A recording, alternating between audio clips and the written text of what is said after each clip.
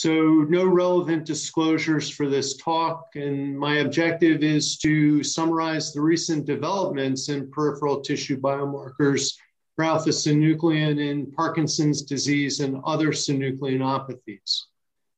I'm going to start with the brain as opposed to starting with peripheral tissue.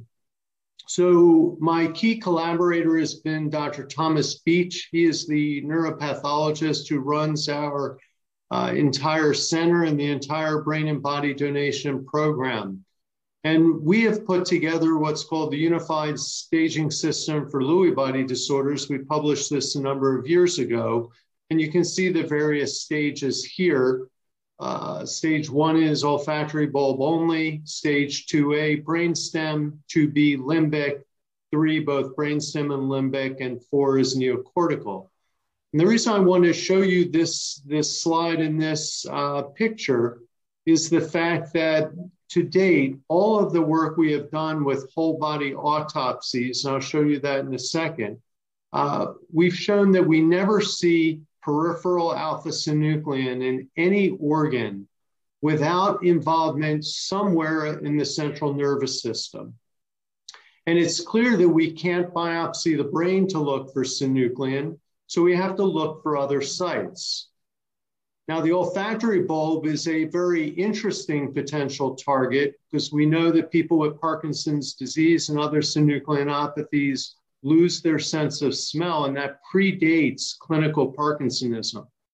And in one study of 102 autopsied cases that had brain alpha-synuclein, all of them had involvement of the olfactory bulb, and 14 of them had olfactory bulb only synuclein.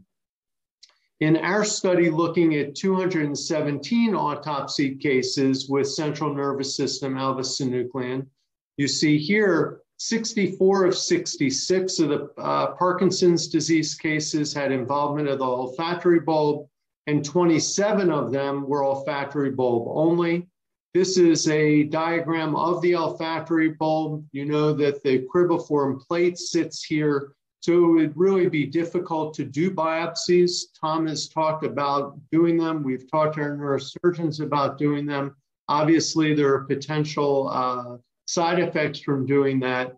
And so this really is not the most feasible location to biopsy.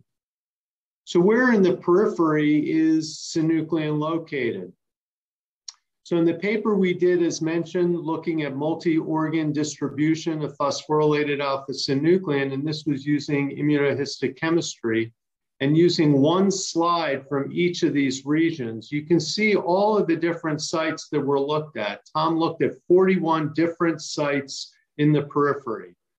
We had done 92 whole body autopsies. You can see there were controls, incidental Lewy body disease, 17 PD cases, 9 DLBs, 19 Alzheimer's disease cases that had Lewy bodies but did not have enough Lewy bodies to qualify as having DLB.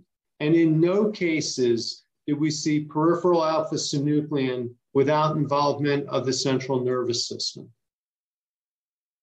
When digging a little deeper, if you look at the frequency of alpha-synuclein in the 17 Parkinson's disease cases, you can see involvement of the spinal cord, and you can see other nervous system involvement.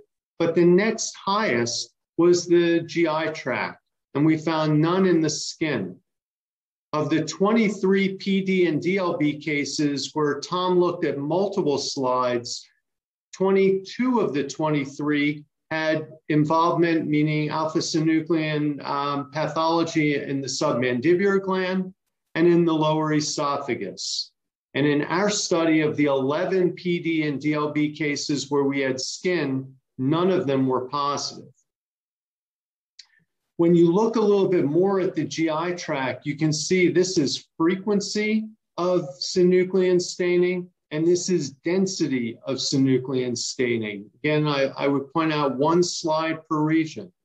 But we find a rostrocaudal gradient, so much more frequency and density in the rostral regions compared to the distal regions or caudal regions of the GI tract. And ours is not the only group to find this. Gelpi published a very, very similar study looking at whole body autopsies. Abdominal ganglia were involved. You can see the GI tract, the GU tract, and none of her cases involved the skin. And I would note that they did not look at the submandibular gland in that study. So we took all of this data from the lab and moved it into the clinic. And I'm going to show you our work and others looking at submandibular gland, the labial salivary glands, the colon, and the skin. So the first set of studies we did looked at the submandibular gland. And the submandibular gland, as you can see here, is fairly easy to biopsy. We used a needle core biopsy. First, we used an 18 gauge needle. Then we went to a 16 gauge needle to try to improve the amount of tissue that we obtained. We took 2 to 6 cores from each patient. This was done by one of 2 of our ear, nose, and throat doctors. And in our studies, they used palpation. Other studies used ultrasound guidance to find the submandibular gland. This was an outpatient procedure using local anesthetic. In the first study that we published, we looked at 15 more advanced Parkinson's disease cases. And some people asked why we did that, and that was because of the autopsy study. So most of the autopsy cases we look at have fairly advanced disease. So we want to prove the concept that we could biopsy patients with at least a 5-year disease duration, and we had biopsied 15. In the second study, we biopsied 25 Parkinson's disease cases. All of them had disease duration of less than 5 years, and we also biopsied 10 controls. We did unilateral biopsies, immunohistochemistry for phosphorylated alpha-synuclein, and you see here the various different elements that you can see in the skin. And one of the most important issues is distinguishing positivity of nerve elements versus non-specific bindings, such as at the edges of muscle fibers. In the first study, again, of the advanced PD cases, 12 of the 15 cases had sufficient tissue, and this was an arbitrary determination that Tom Beach made prior to the start of looking at the tissue. But 12 of the 15 had sufficient tissue, and of those 12, 9 of the 12 were positive. So 75% sensitivity for detecting alpha-synuclein staining in the submandibular gland. In the second study, you can see 76% of the PD cases and 90% of the controls had sufficient tissue.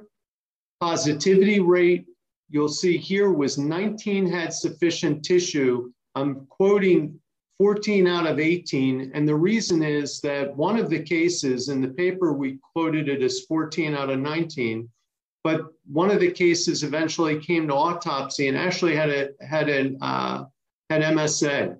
And so the negative biopsy was not surprising because the patient actually did not have Parkinson's disease, they had MSA.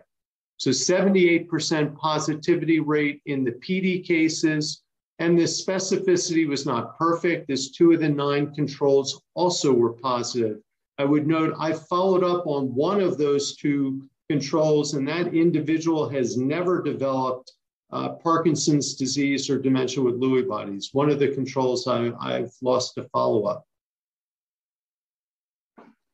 We were really happy when a second group went ahead and did a similar study. And this was the group led by Vias and Alex Aranzo with Ellen Gelpi, the pathologist. They used ultrasound guidance to do their biopsies, and what's interesting is, despite using ultrasound guidance, they had less success with getting sufficient tissue. But you can see their synuclein positivity rate was really quite similar, 67% in the PD cases, 89% in the RBDs, and they had no controls that were positive. I would note side effects. We saw swelling and bruising. and they saw some mild oral bleeding and some bruising as well, so pretty well tolerated. Finally, the group led by Bijian and Shin, they also did biopsies using ultrasound, and they had 100% tissue acquisition, which was great. But their alpha-synuclein positivity was a little bit lower at 56%, and none of their controls were positive. And you can see disease duration in their cases were 2 to 7 years. Finally, doing a single biopsy might be good for looking at diagnosis, as was previously mentioned. But one of the other keys to biopsies is, can it serve as a progression marker? And can it serve as a biomarker for inhibiting synuclein aggregation?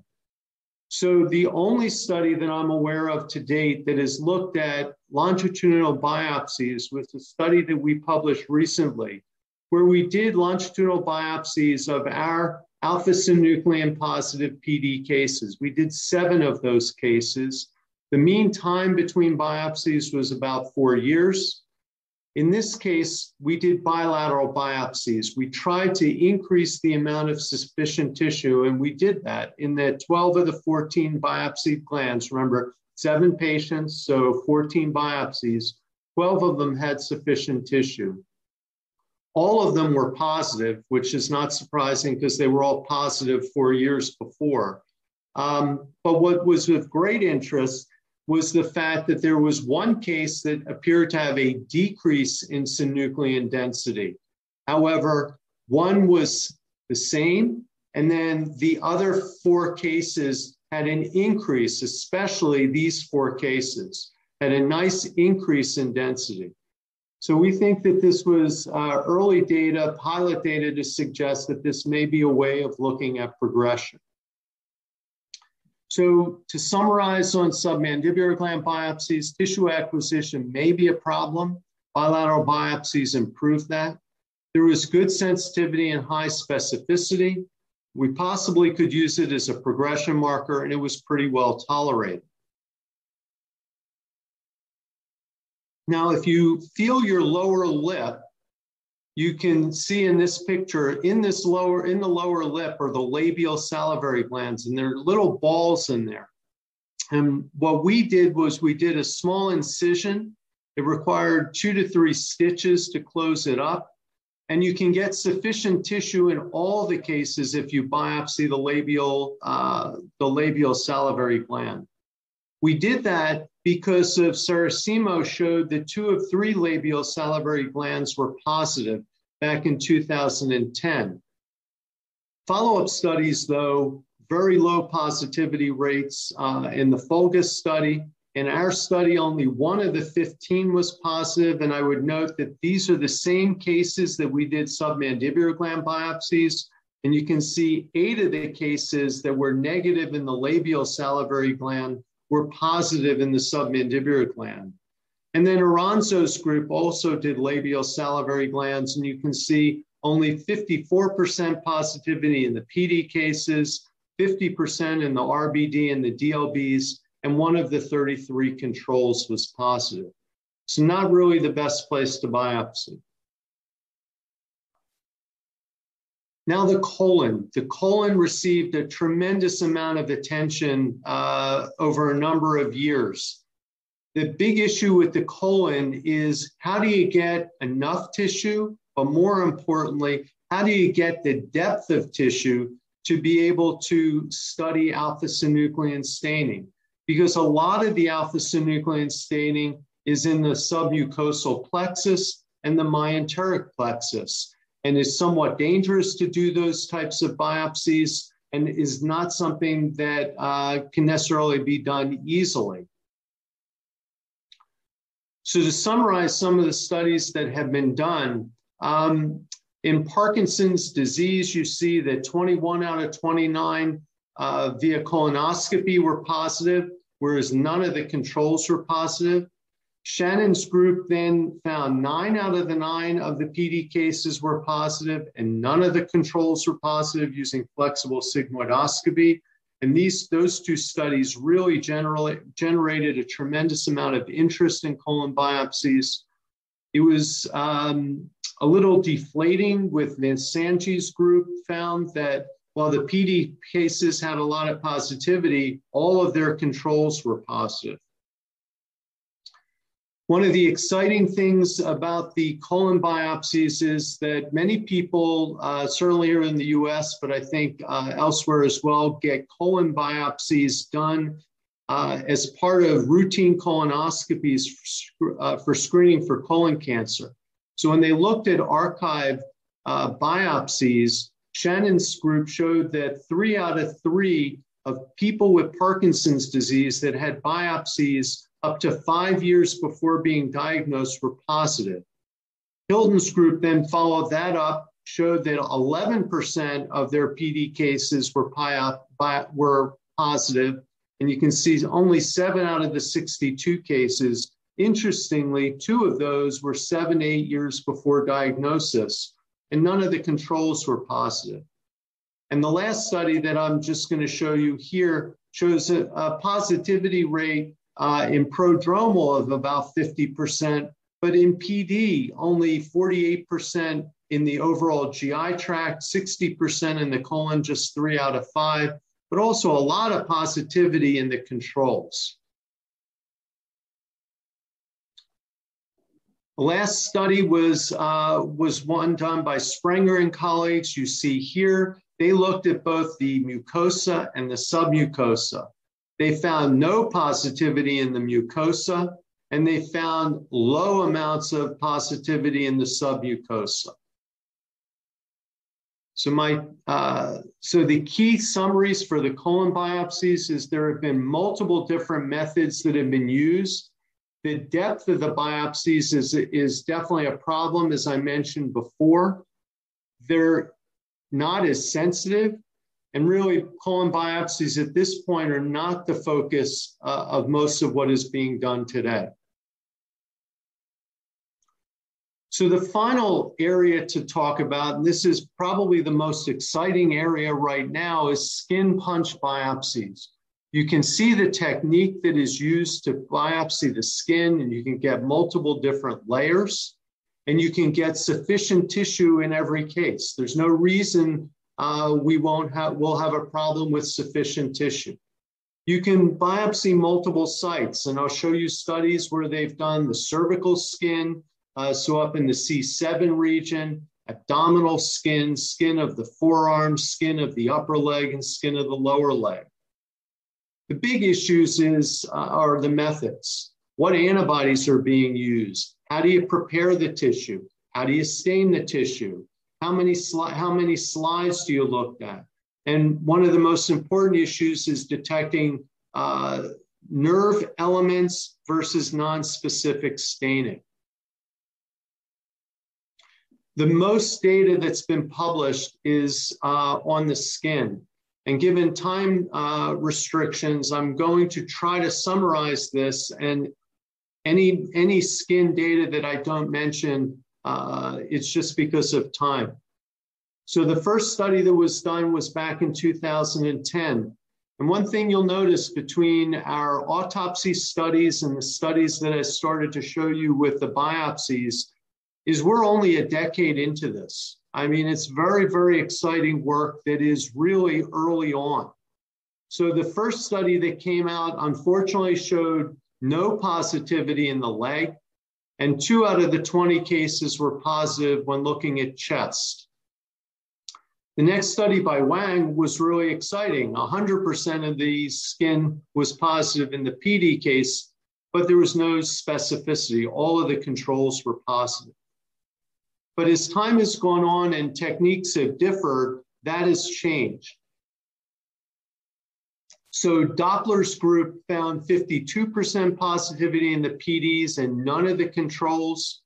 Donadio's group, you can see, had a rostrocaudal gradient, similar to what's been found in the GI tract, higher sensitivity up in the cervical skin region than the thigh and the leg, and excellent specificity. Doppler then showed with PD 67% positive, no controls were positive, and interestingly, some of the MSAs were positive. You can see further Zhang's group, Gibbons's group, 90% sensitivity, 9% or 91% specificity.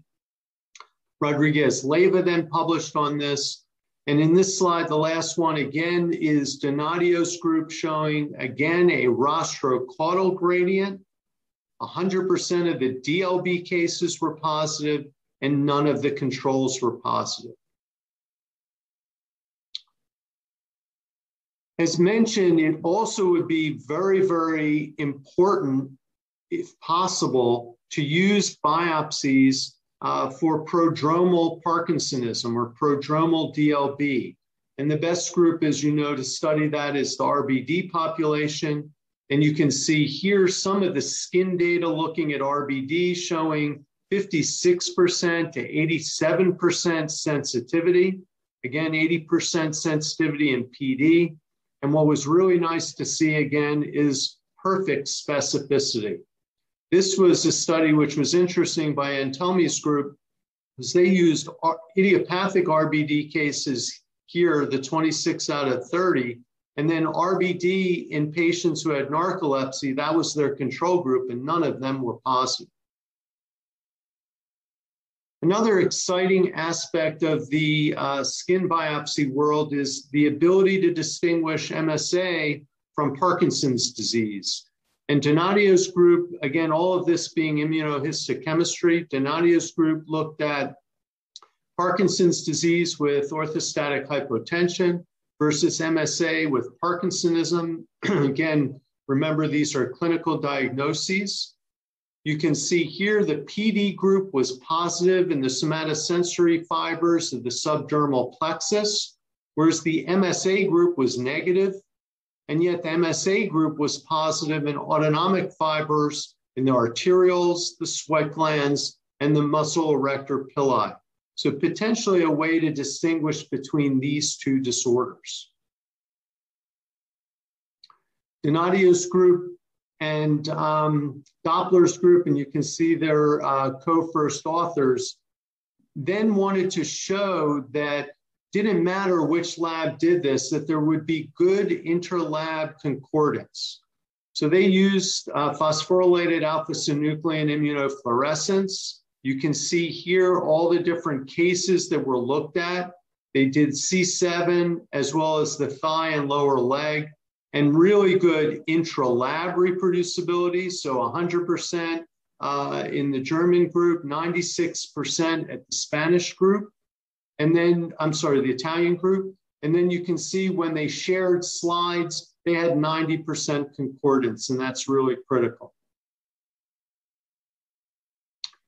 The other area that was published was looking at oligomers of alpha-synuclein, and it's unclear what the role of the oligomers are pathologically, but I would just show you here that you can use the oligomers from forearm skin biopsies with 82% sensitivity and 86% specificity.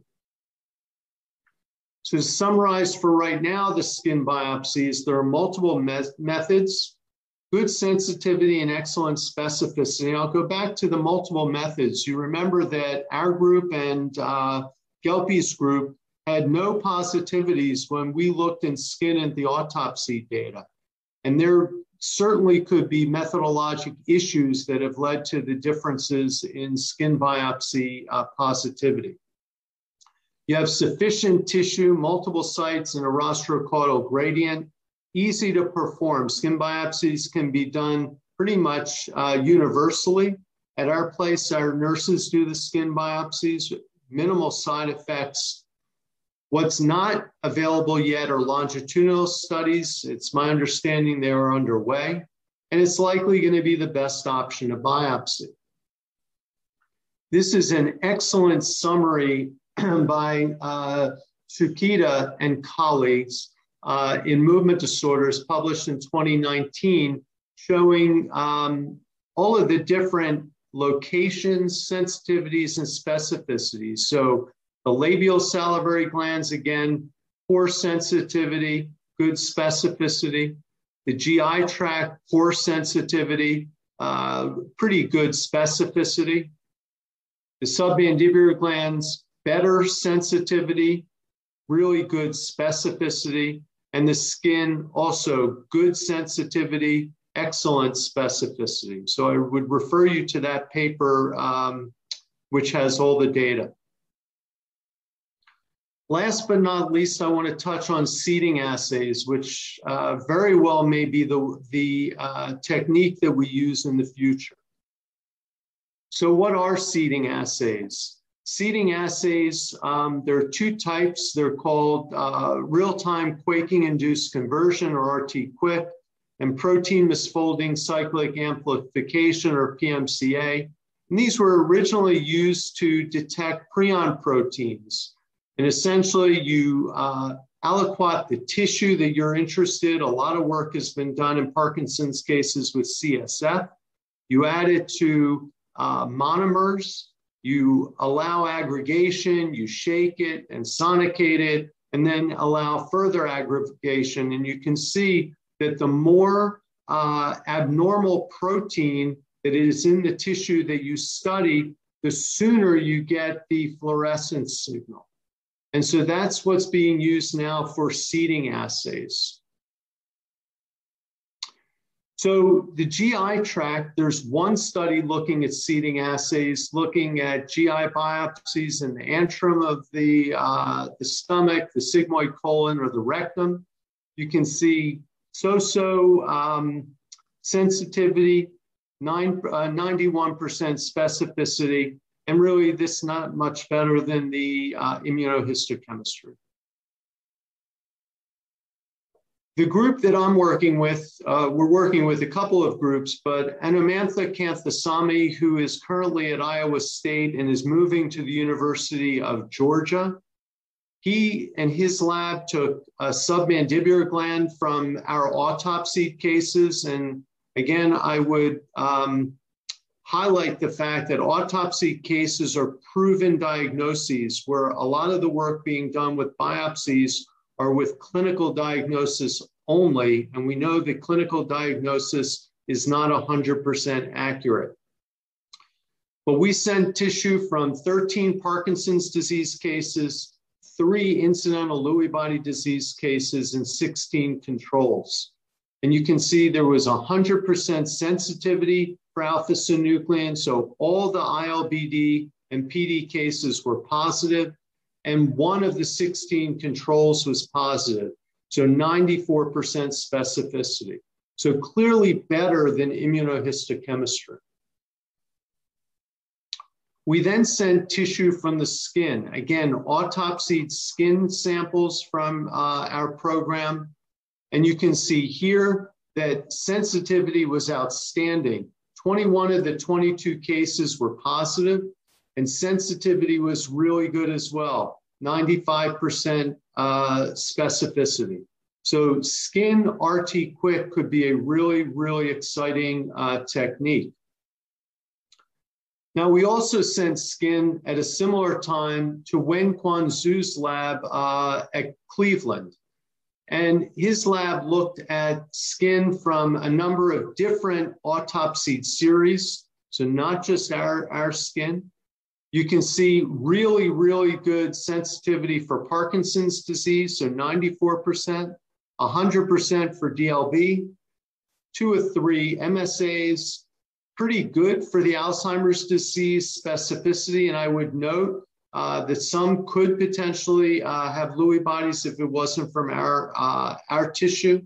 You can see good specificity from CBD and PSP, and very good specificity when compared to controls. In the same paper, they also received skin biopsies from a number of different sites. They had skin biopsies from C7 and 2 leg sites. They used RT-QuIC.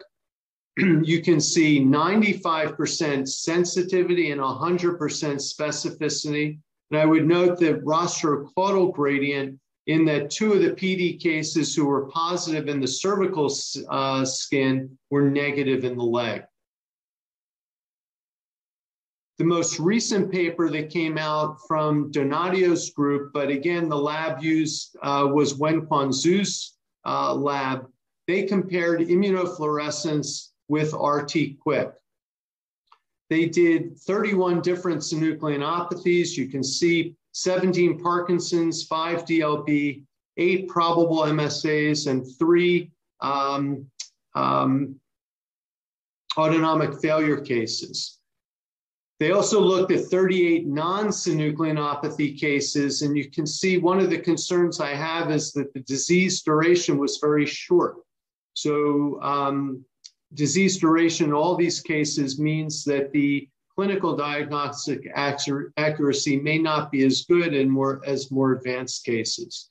They also looked at 24 controls, some with other neurologic disorders and some non-neurologic. What's interesting is sensitivity. Immunofluorescence was 90%, RT-QuIC 86%, and again, this was of the skin. They also looked at CSF from some of these cases, and the sensitivity was a little bit less in CSF than in skin. Specificity, you can see here, 100% for immunofluorescence and only 80% for RT-QuIC in the skin, 100% in the CSF. And you can see the diagram there. So to conclude, where should we biopsy? Well, it's pretty clear that the skin is an easier location to biopsy. It's going to be less expensive. There are less side effects, and you're guaranteed enough tissue. I think it's going to be very important to standardize those methods. How is the processing going to be easily available? That's going to be important, and it needs to be not too expensive. And I constantly repeat myself by saying, do not rule out the submandibular gland, because currently there's no data in the skin about progression. And since, at least in the autopsy material, the density of alpha-synuclein in the skin is so much greater than it is the density in the submandibular gland is so much greater than in the skin, it might be a better progression marker. Possible uses, confirmed diagnosis. I'm not sure that really changes our clinical treatment of our patients right now. So I would not recommend that these biopsies be used right this minute for confirming diagnosis, and we can discuss that during the Q&A. For sure, it could be used for clinical trial enrollment, especially for early and possibly prodromal cases, and might be beneficial prior to any invasive treatments. It could be potentially used as a research gold standard. So right now, most biomarker studies, genetic studies, epidemiologic studies don't have autopsy confirmation of the disease. And this might be a way of actually using a gold standard to prove these cases have the alpha-synuclein positivity. Longitudinal biopsies, as I mentioned, if it increases over time, it might be used to monitor disease progression and hopefully would be used to determine the effects of anti-alpha-synuclein aggregation treatment.